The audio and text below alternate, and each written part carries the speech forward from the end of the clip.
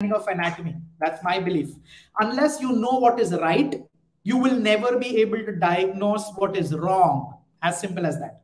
Which is why it's important to recognize, friends, that although teeth are at the front end of the system, there is something at the back end of the system, and that is your temporomandibular joint. And you know, the most beautiful structure that's present in between the two is your muscle. And remember, it's the muscle that brings about the movement of the mandible. All right. So if there is a problem with the closure of the mandible, if it's an occlusal issue, maximum problems are associated with respect to muscular imbalance. All right. Which is why someone who I adore, that's late Dr. Peter Dawson, very beautifully in his book Scripted, calling us physicians of the masticatory system, he said, physicians of the masticatory system must understand how all the interrelated parts of the system work in harmony. That word harmony, friends, is very important. Why? Because if any one part of the system goes out of harmony, all the parts get affected. And he beautifully says, if teeth go in war with muscle, muscle always wins. Also, if joint goes in war with muscle, muscle always wins, which is why it is said, friends, that every occlusal therapy is targeted at achieving peaceful neuromusculature. All right. So a lot of importance that we give when we talk about management of orofacial pain is to bring about relaxation of the muscles. The moment muscles relax, symptoms that are caused because of lactic acid or abuse of the muscles almost with a snap of a finger diminish. And you know what happens?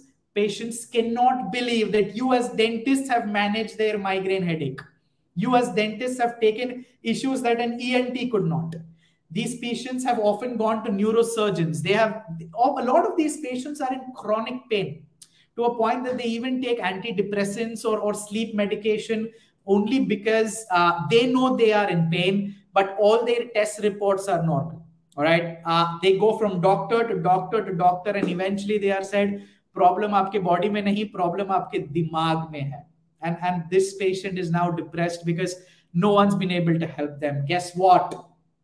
We as dentists, as physicians of the masticatory system, can improve the quality of life. It's just that we need to know we can, and they need to know they have to come to us if they want to find relief from their chronic suffering.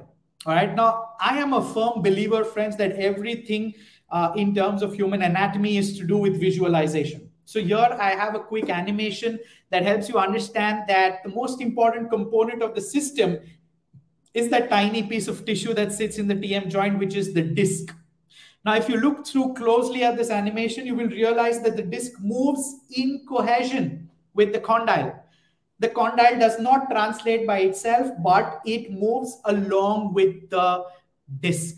And this is where normal anatomic features come in. Why? Because if you look at this beautiful video, you can clearly trace that you have the condyle at the bottom, you have the glenoid fossa articular eminence on the top, and you have the disc in the middle. And you can see in this absolutely glorious video how the disc moves in unison with the condylar head. And remember, this joint is synovial, right? So it's slippery smooth, it's free flowing, there is no friction, which means there is absolutely no joint sound and no pain.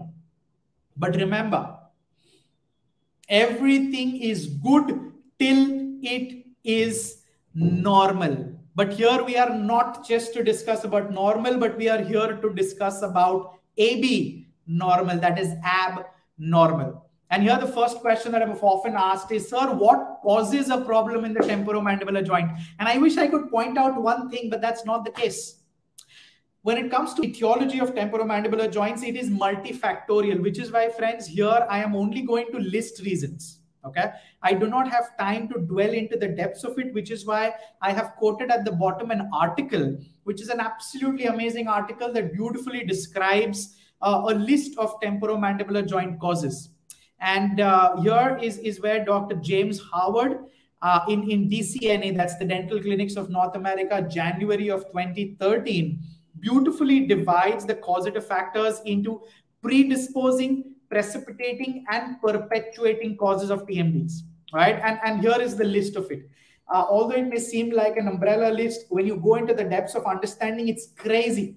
It is absolutely crazy. And feel free to show this article to patients, because they will understand that, yes, I now begin to know why you have an important role to play in the management of my symptoms as a dentist. And let me bring your attention to the very second one that is listed there, structural problems.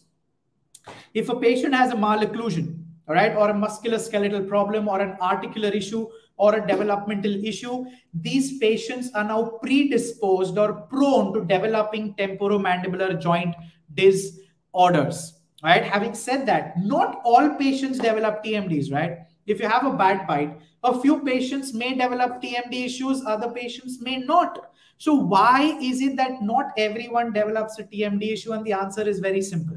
All right.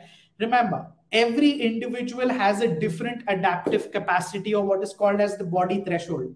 कुछ लोग pain ज़्यादा सहन कर सकते हैं, कुछ लोग नहीं कर सकते हैं. All right. And this is where that concept of predisposed patient comes in.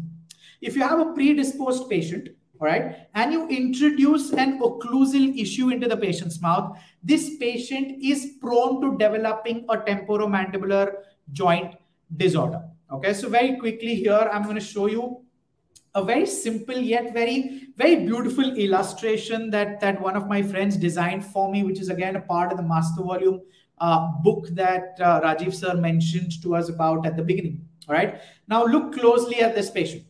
This patient is said to have very good occlusal balance, very good muscular balance. All right. Why? Because as you can see, the elevator muscles are active, but the depressor muscle, which is the lateral pterygoid, is inactive. We know there is a synergistic effect between the elevator muscles and the depressor muscles, right? So now, if this is a predisposed patient, and let's say, for example, I put a high crown in the patient's mouth. Like you can see, there's a 4-7. That is a high crown. That's why it's marked in red. And you tell this patient, don't worry.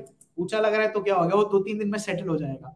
Right? This settling can cause a massive cascade of effect for your patients. You know why? Because look closely. Mandible, when it wants to settle, all right, when we tell the patient, 2-3 दिन तो ठीक हो जाएगा bite. The bite has settled because the mandible has actually changed its position. This is where the mandible wants to close. Now look closely at the screen and the animation. With one high crown, friends, your entire mandible has to swing in a different dimension and then close. This is called as forced mandibular position. Because of your high crown, the entire mandible had to deviate or change its path of closure. Which is why let's look at this normal picture first. I want all of you all to pay attention at the condylar position. This is, friends, called centric relation, which means the condyle is in its proper position. When you put a high crown, look closely at the condylar head. The condylar head has been pulled forward. And more importantly, look at the fact that how these muscles to begin with were very balanced. Now in this forced mandibular position, you can see that all the muscles are hyperactive. They are red, they are angry. And this is where the patient starts getting symptoms. Often initially, friends, the symptoms are muscle related. We call this occlusomuscle disorder. But if it's not taken care of in time, this develops into a TMD, which is a temporomandibular disorder. The basic difference between the two is muscular disorders are extracapsular, which means it's outside the capsule of the temporomandibular joint. Intracapsular disorders are TMDs, which means the disc has actually now been displaced from its proper position. All right. So this is where one single interference that you put into the patient's mouth, this could be a crown, this could be a filling, this could be a third molar, this could be a tooth that is not in its correct orthodontic position. It could be any form of occlusal pathology. But this alone can create a cascading effect for your patient. All right. And it's very, very important to recognize that one asymptomatic patient develops symptoms because of an occlusal overload. And what happens when there is an occlusal overload?